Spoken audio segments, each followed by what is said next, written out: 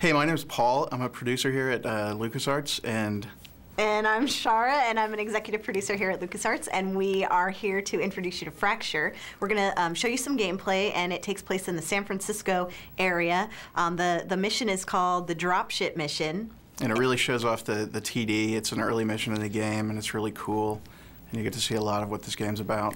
Yeah, so we really hope you like it, and we're going to get started right now. So here you go. Hey, so here we are. That's Jet. He's just had a terrible dropship crash, possibly the only survivor, and he's dropped into this area early in the game. It's basically set in San Francisco, 150 years in the future. You play Jet. He's the coolest character in the game because he's the only guy in the whole game with an entrencher. It's really cool. Lets you change the ground around you, the environment on the fly. So you saw up there when Chris Norris, who is our driver today, he was just looking at the sky. There's a whole bunch of AA guns that are firing, and so Jet's going to have a really hard time getting in reinforcements of any kind because of those AA guns. So his job is to figure out a way to get rid of them. Ooh, that was a nice little frame rate hitch. We do want to get that fixed. Don't worry, we definitely will. But anyway, so Jet's going to try to roll in here and figure out how to take down these AA guns. Here's this bunker. You can see there's no doors. There's no way to get in other than using TD. So it's just a quick example of how we actually use this in the game. So what do you think? What's going to happen? So yeah, that's a good question. How's he going to get in there? He's got to use his entrencher, which is his device, tool of mayhem. Yeah, that lets him raise and lower the ground using the terrain deformation technology that we've got in the game. I like how it says press B to punch on there, but like Norris just ignores that and just like shoots him in the face. Good job. Yeah, that's helpful. Yeah. Thank you. So that's an example of one of the enemy characters, one of two you'll see in this level. You know, this is an early mission in the game, so you're going to have more light kinds of guys. We're going to see Dragoons. We love those because they're just like, you know, basically fodder for you. And like, maybe you can show Jet like throwing a grenade from behind. You know how he does that over-the-shoulder routine? We like that. So Chris just threw a... It makes me feel very careless. Tectonic grenade there, which actually raises the ground and has a pretty deadly explosive charge.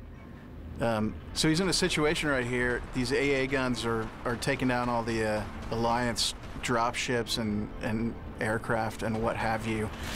He's got to figure out a way to get rid of that thing. And he's shooting at it, it's not doing anything. See that honeycomb stuff all around the top there? That's a shield. You know, one thing you sort of grow to learn in the game is anytime there's a shield like that, it actually is very deadly in and of itself. It causes a lot of damage. So we're going to see if we can use our terrain deformation to figure out some way to make this shield work to our advantage.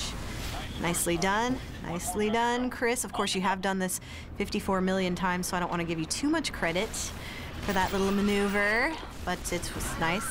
And so it just opens up some different strategies. Number one, it just looks awesome. It's just a badass weapon.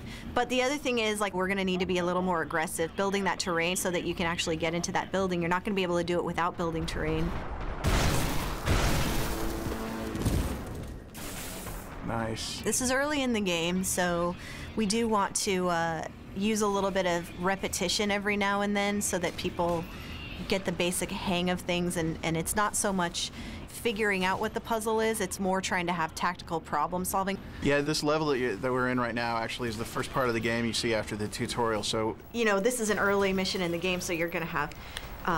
you know, we want to make sure that everybody can get in and sort of get comfortable with everything, especially the TD, and figure out the best ways to use it and how we've integrated it into the game. So, you know, other guys may be able to throw grenades and they can raise and lower the ground, but with hardly any precision. But you've got Jet, who, you know, is able to basically decide where and when all the time he wants to move terrain. Maybe if Chris wants to get up on the roof, there's a pretty cool weapon up there. I mean, this is a totally pre-alpha build. There's a lot of work that the developers, they're in Day One Studios in Chicago.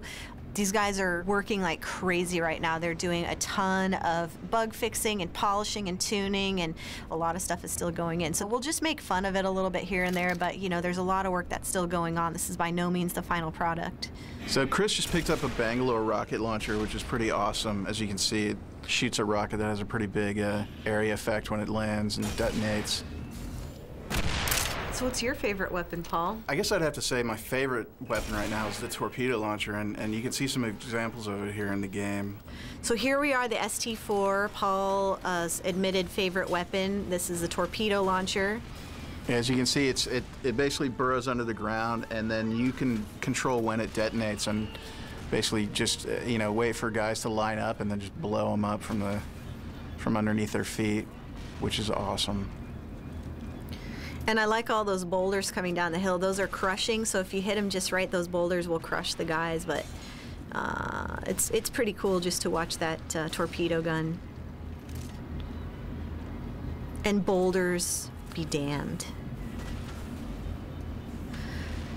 So yeah, I like the scar that it leaves on the earth too. It's really beautiful, and that's some of that stuff is kind of work in progress too. Like, that's not necessarily the final look. I think that Dan Hay, who's the art director and executive producer over there, he's got some ideas on where that's going to go in the future.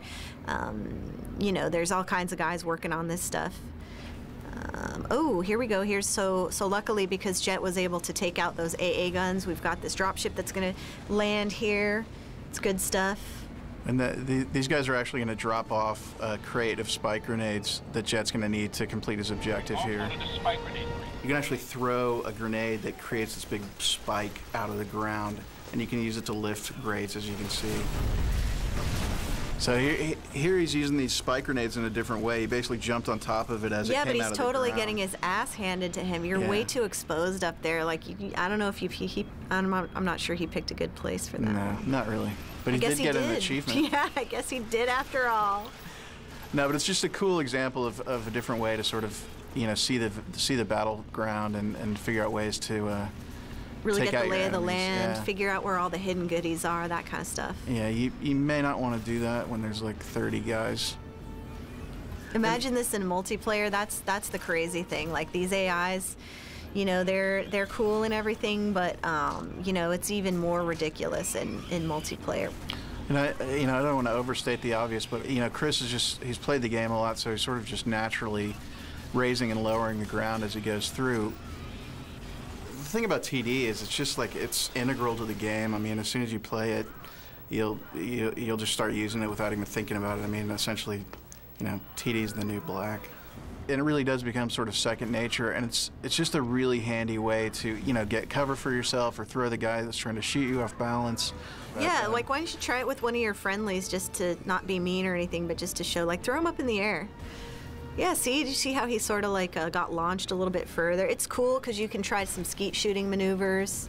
I'm sure they won't mind dying if you want to kill them for the sake of showing that. We don't encourage But you're too that, nice, aren't you? Yeah. Right. It's not game friendly. Okay. Well, so let's you want to use your leverage, use your spike grenade as leverage here. We like this. We like the grates, using spikes to open grates. We also like using spikes to crush people. Well, there you go. Nicely played, Chris. I'm surprised. Usually you suck at this mission. Yeah. Yeah, so that's just a quick example of one little slice of the game. Yeah, this mission goes on like quite a ways after this, but this is just a little tiny taster. There's a lot more to come, and tons more enemies, tons more weapons that you'll see in the game, and different locations. Yeah. We've got a lot more puzzle types to show you, a different combat situation. So we really look forward to showing you that in future episodes. And thanks a lot for watching. Yeah, thanks.